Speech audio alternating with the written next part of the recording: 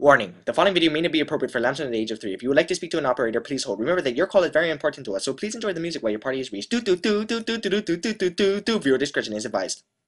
Farts. F to the A to the R to the T to the S. Fart. F to the A to the R to the T. Start it.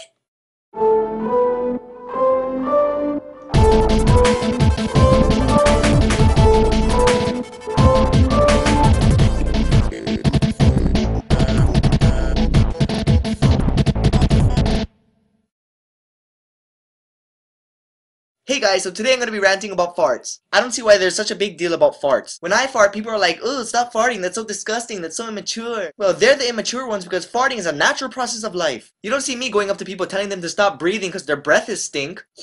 Just stop breathing. I mean, what's the difference? Sometimes I meet people whose breath smells like fart, and sometimes it's worse. So I don't see why it's such a big deal. Everybody farts, except for girls. Girls never fart. Just kidding, but seriously. Everybody in the world farts. People, dogs, cats, frogs, lambs, giraffes, pillows, platypuses, horses, cows, etc. So why is it such a big deal? Because we make it to be. I like to answer my own questions. Isn't that right? Yes. Anyway, for those of you who don't know, there's 4 major types of farts. The first one is loud and proud. These farts are really loud and they usually don't smell that bad, so they're perfect for birthday parties. Next, we have the silent but violent. These farts are freaking ninjas. They just right out without anybody knowing. And yet, those are the stinkest ones. Next, we have the queefs. These are a bunch of wannabe farts that come from the vagina. Posers.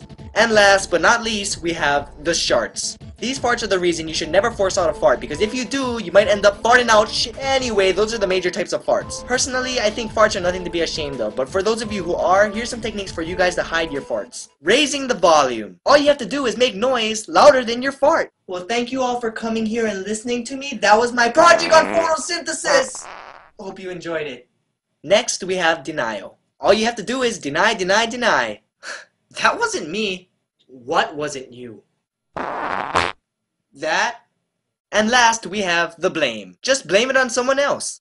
I think it was you. What? These techniques are so good that even celebrities use them. Crank that soldier boy! That's all we have for the chorus? What goes next? I don't know, Arab. Why don't you figure it out? That's genius. See how easy it is? So stop trying to hold in your farts. It's healthier if you just let it out. Because if you don't let out your farts, all the gas inside your body is going to start to build up. If it starts to build up, it's going to make you expand. If you expand too much, you're going to explode. When you explode, your body parts are going to go flying everywhere. Dogs, cats, dragons, sheep. They're all going to be eating all your remains. But what happens when they run out of remains to eat? That's right, they're going to go for your babies. Do you want to be a baby killer? Because every time you hold in a fart, you're that much closer to killing a baby. So like I said in the beginning of the rant, all you people who try to hold in your farts and think that farts are gross and immature, think of it like this. I'm trying to save lives. What are you doing? You're killing babies. Prick.